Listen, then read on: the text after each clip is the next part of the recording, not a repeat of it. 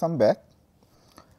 So, we have seen that Sn f of x minus f x modulus is this. Now, suppose f is a continuous function.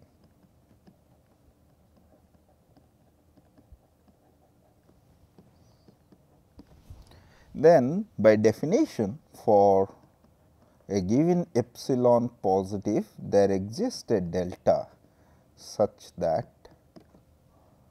mod of f of u minus f of v, this is less than epsilon whenever mod of u minus v is less than delta. Now, it is minus pi to pi is a closed and bounded interval, therefore, f being continuous is uniformly continuous. Therefore, this delta will depend only on epsilon, not on x. Now, with this delta, if we are dividing this integral as mod y less than delta, then we have got f of x minus of y minus of f of x mod dn of y dy plus mod y greater or equal to delta mod of f of x minus of y minus of f of x mod dn of y dy. Now, this let me call this as I plus I 2. Now, what I would expect? I would expect this I 1 to be a small quantity, because y is pretty close to 0. Therefore, x minus of y is close to x. Now, if that happens, so this is a uniform continuity. So, I is less than some epsilon, this epsilon into integral mod y less than delta dn of y modulus of dy. Now, this will remain small provided if I have a uniform bound of this quantity which is independent of n. Then as n goes large, this is already less than epsilon, and then I will come to the second part. Now, before coming to the second part, let us see that can we control. We know that the integral from minus pi to pi dn of y dy is 1, that is good. But now, the question what we are asking, if we take the modulus, can we control the integral of mod dn? So, let us see that what is the integral of mod dn is going to be minus pi to pi, let us say mod dn of y dy. So, this is equal to minus pi to pi mod of sine n plus 1 half y into y by mod sine y by 2 dy. So, now this mod x is always greater or equal to mod sin x. So, therefore, this is greater or equal to 2 minus pi to pi mod sine n plus 1 half of y by mod y dy. Now, this is a modulus is there. So, now we can actually can do something better. So, now, so this is greater or equal to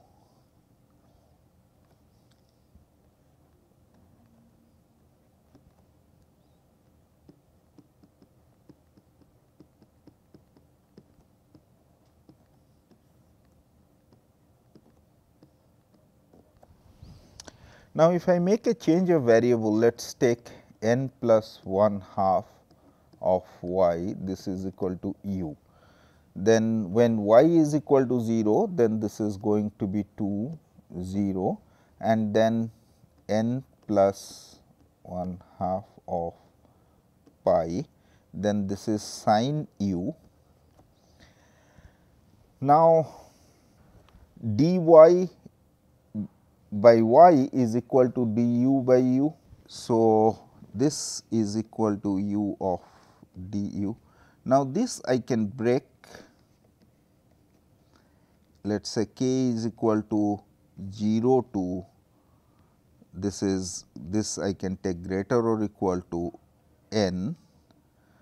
This is integral of 2 pi, this is just pi k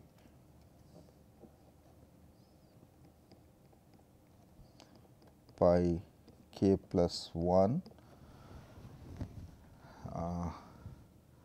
this we can make it n minus of 1. So, this is sin u by u du. So, now this is greater or equal to, now this u is between pi k to pi k plus 1, therefore, 1 by u would going to be greater or equal to 1 by pi k plus 1. So, this is certainly greater or equal to k is equal to 1 to n minus of 1, 1 by k plus 1, some constant, this I will get by pi, and then integral pi k, this is a modulus over here, pi k plus 1 mod of sin u du. So, now this, if we integrate this factor, then this is going to be independent of k. So, therefore, this I can, this is greater or equal to something like k equal to 1 to n minus of 1, 1 by k plus 1, which is definitely again greater or equal to some constant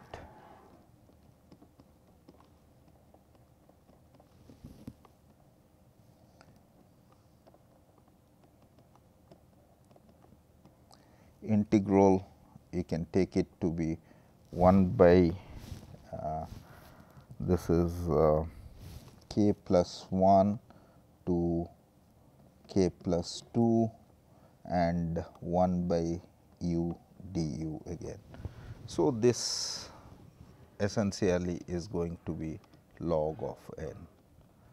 Now, what we have seen is that if we are taking the integral with the modular sign of the Dirichlet kernel, then what we are getting, it is greater or equal to some constant times log n. Now, log n goes to infinity as n goes to infinity. So, now we do not have control over the integral of mod dn, which blows up. That suggests the method what we have adopted, that epsilon into integral over the mod of dn, that we cannot handle. So, now we need to think something else, that is why this problem is so hard.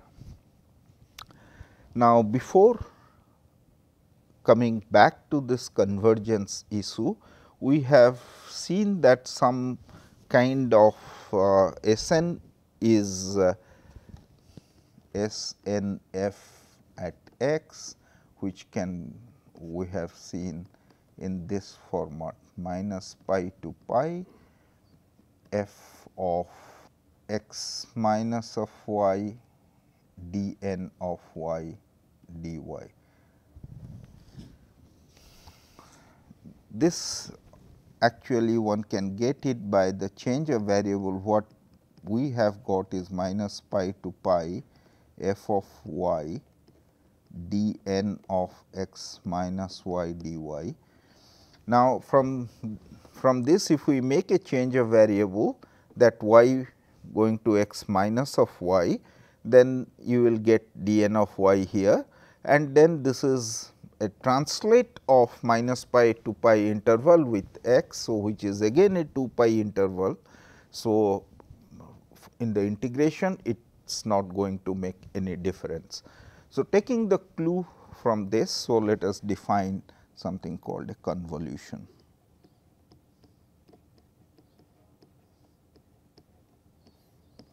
Let f and g be 2 pi periodic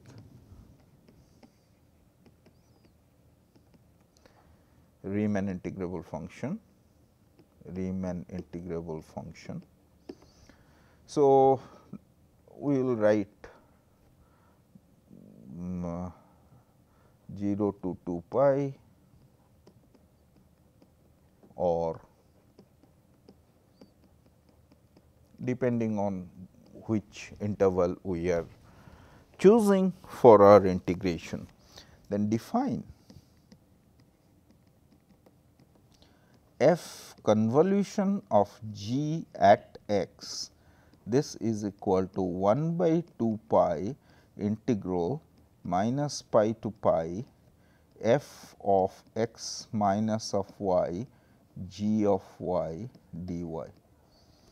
As we have explained earlier, by just making a change of variable, that y going to x minus of y, then what we will get here is this is nothing but 1 by 2 pi minus pi to pi f of y g of x minus of y dy. In other words, what we are getting is that f convolution of g of x, this is equal to g convolution of f of x. So, this is commutative. Now, the properties of the convolution, some of the properties are trivial, as you can see that properties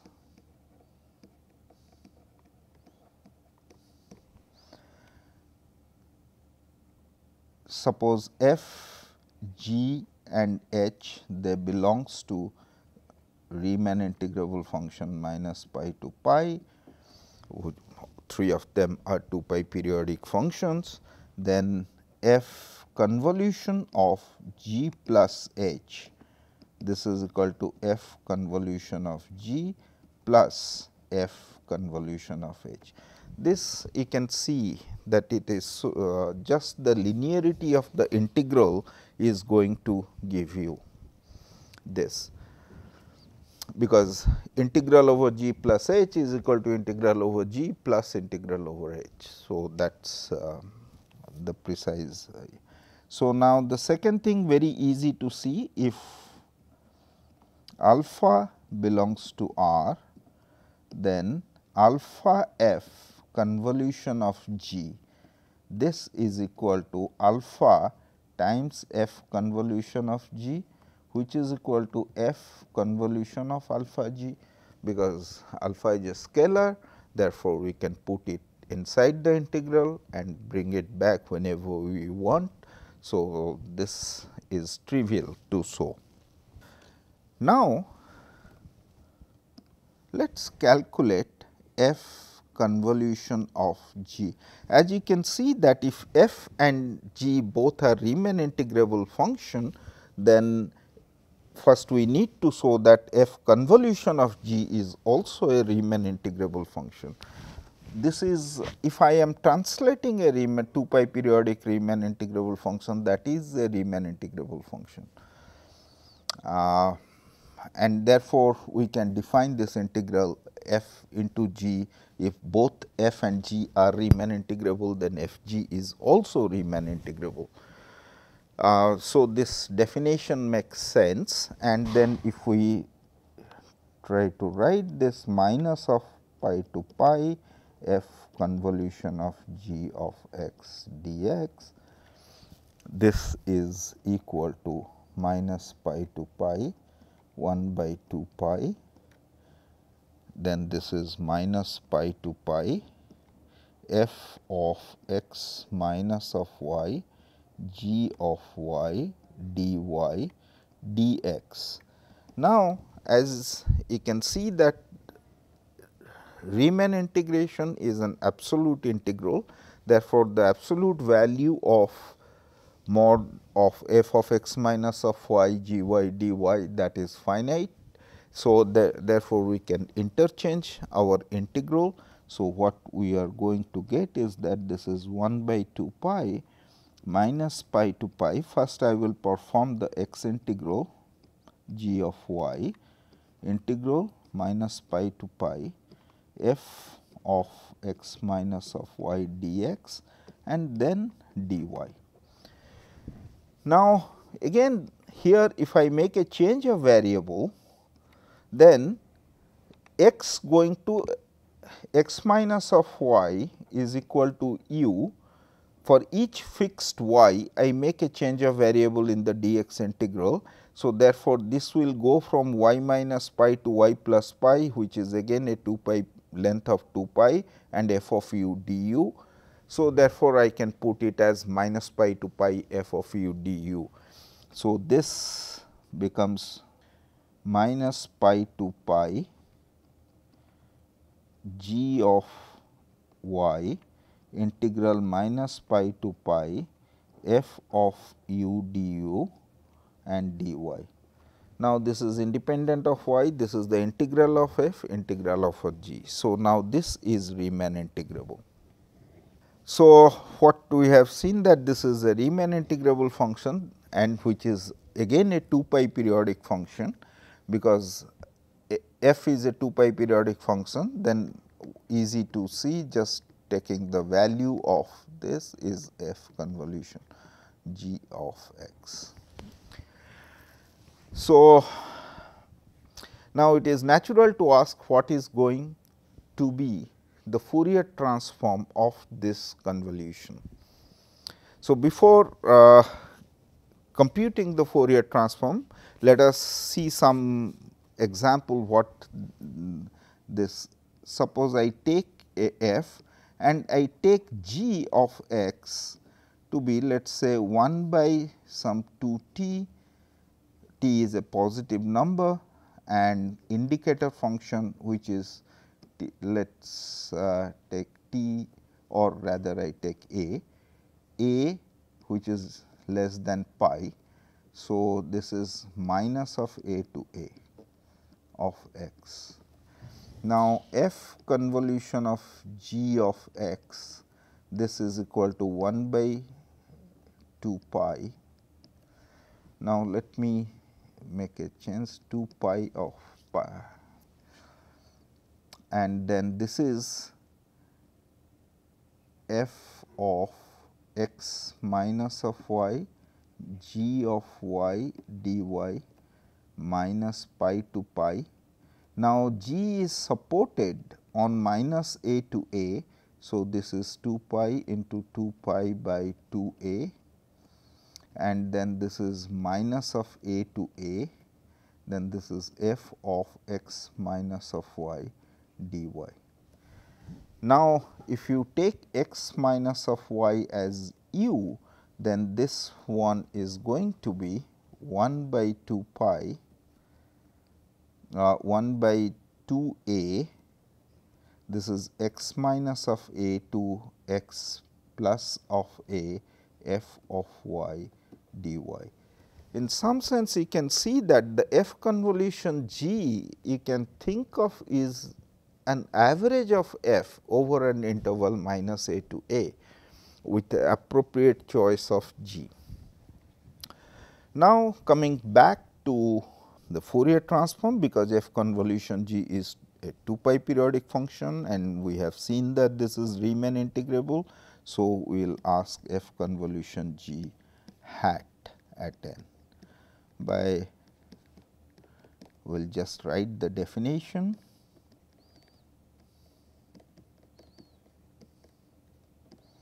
minus of I n x dx.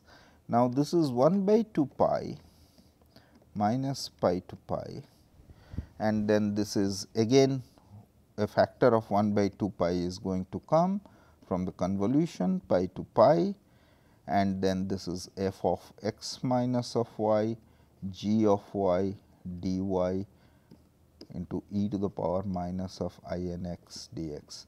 Now, if I interchange the integral x and y integral, by interchanging that, what I am going to get is that this is minus pi to pi g of y, and then this is minus pi to pi f of x minus of y e to the power minus of I n x dx dy. Now, again you make a change of variable, you take for each fixed y, you take x minus of y is equal to u. Therefore, this x is equal to y plus u, this is equal to f of u. So, here 2 pi square minus pi to pi g of y. Then this is, if your x is minus pi, then this is u is going to be minus pi minus u. If x is equal to pi, then this is pi minus of y, and then by making a change of variable, we have seen multiple times. So, this is going to be minus pi to pi f of x e to the power minus of I, or rather if it is, I can say f of u e to the power minus of I n u du, and then x is equal to u plus y. Therefore, if I am putting in the e to the power I n x, so it is going to be e to the power minus of I n u plus y. U is here. So, now this factor I n of y dy. Now, you take out 1 by 2 pi factor with this integral. So, what you have got 1 by 2 pi minus pi to pi g of y e to the power minus of I n y dy, this into f hat of n, and this is nothing but g hat of n. So, now this is f hat of n g hat of n. So, now the convolution Fourier transform is the product. As a matter of fact, this is another way of looking at it in the class of all Riemann integrable function, convolution also as a product. So, now very interesting fact about the convolution is that it increases, it makes the function little better. In what sense? Now, I can take any arbitrary 2 Riemann integrable function. Now, by convolving, I will get some regularity. That means, I will get at least the continuity. Let us see how we are going to do that. So, now I will write a proposition.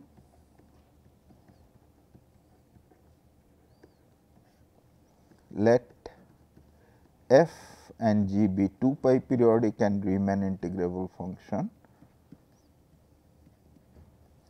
then f convolution of g is continuous.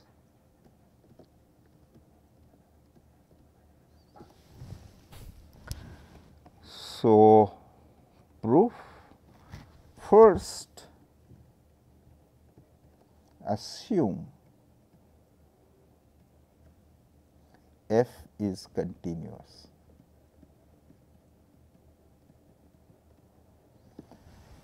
So, what I am saying, first I will prove that if f is continuous, the convolution is going to retain the property of the continuity, means f convolution g will also be a continuous function.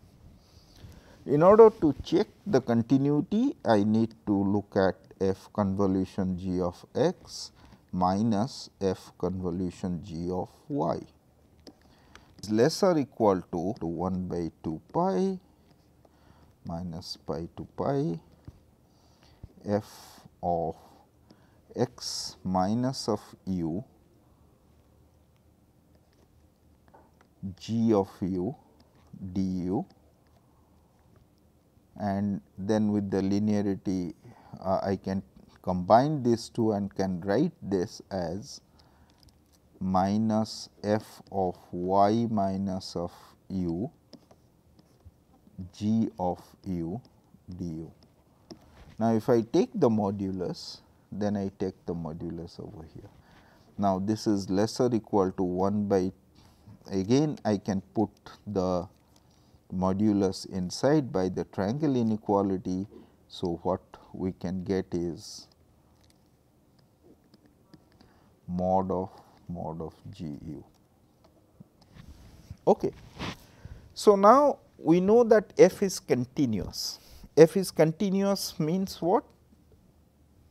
For small u, f of x minus u, if x minus of u and y minus of u, they are close to each other, then f x minus u, f y minus u will be small.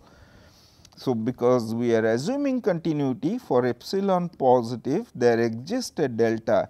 Remember, if f is continuous, it is uniformly continuous, delta such that mod of f of s minus f of t, this is less than epsilon whenever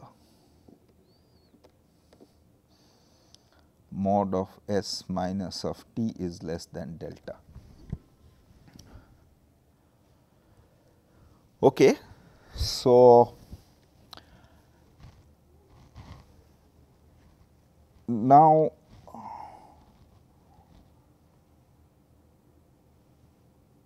here if mod of x minus of y is less than delta, for this delta, then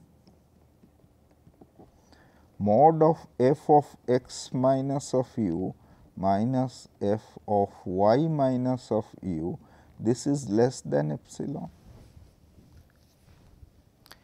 So, therefore, this is less or equal to mod of f convolution of g of x minus of f convolution g of y, this is less or equal to epsilon 1 by 2 pi integral minus pi to pi mod of g of u du, which is less or equal to epsilon into supremum of u mod of g u.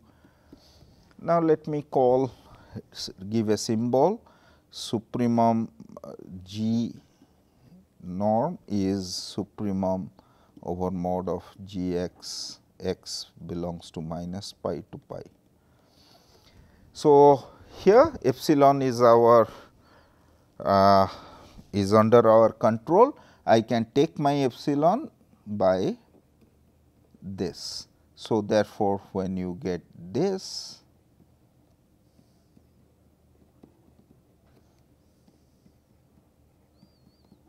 so this is nothing but epsilon. So, now what we get is that if f is continuous function, g is any arbitrary Riemann integrable function, then f convolution g is a continuous function. And in the next lecture, we will get rid of this continuity condition which is imposed on f, and we will prove it for arbitrary Riemann integrable f. Thank you.